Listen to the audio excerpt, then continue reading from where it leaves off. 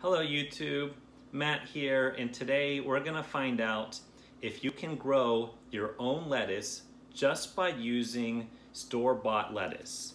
So about 3 days ago, I purchased in the package a 3-pack of romaine lettuce.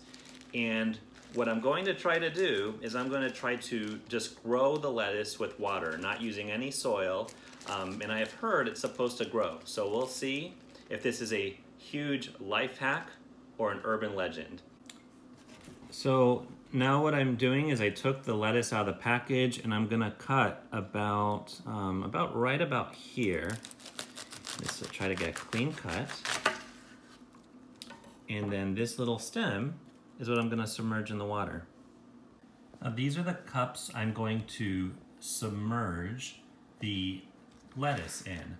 And I made a little contraption just using household glasses that I already had. And then I got these cups.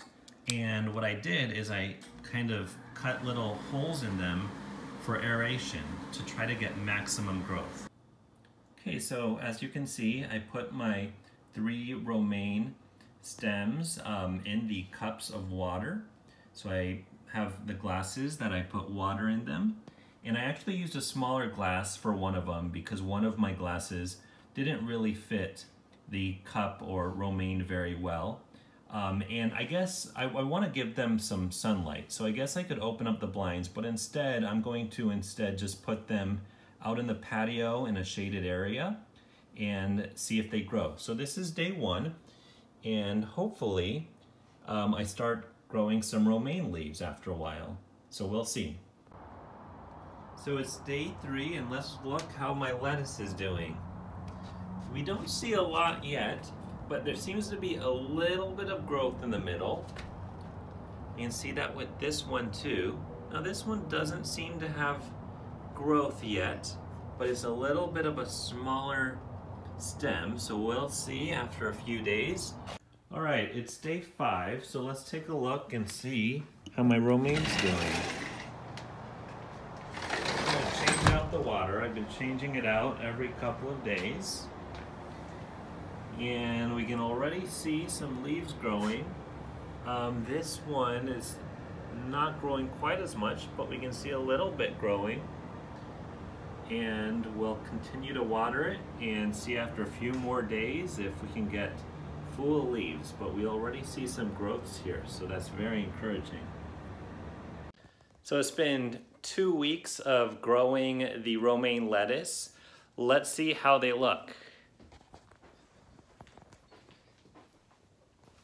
So these are the 3 romaines that I was growing.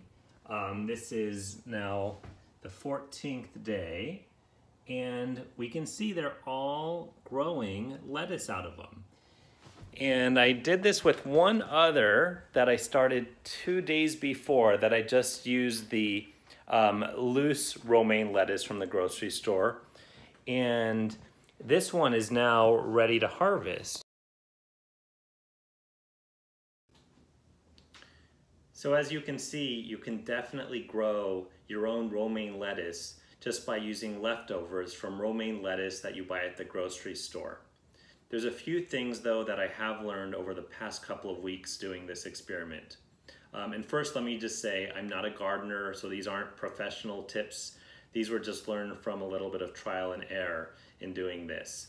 The first thing is the lettuce did not grow well when exposed to excessive heat. When I started this experiment 2 weeks ago, I left the lettuce outside and it got direct sunlight.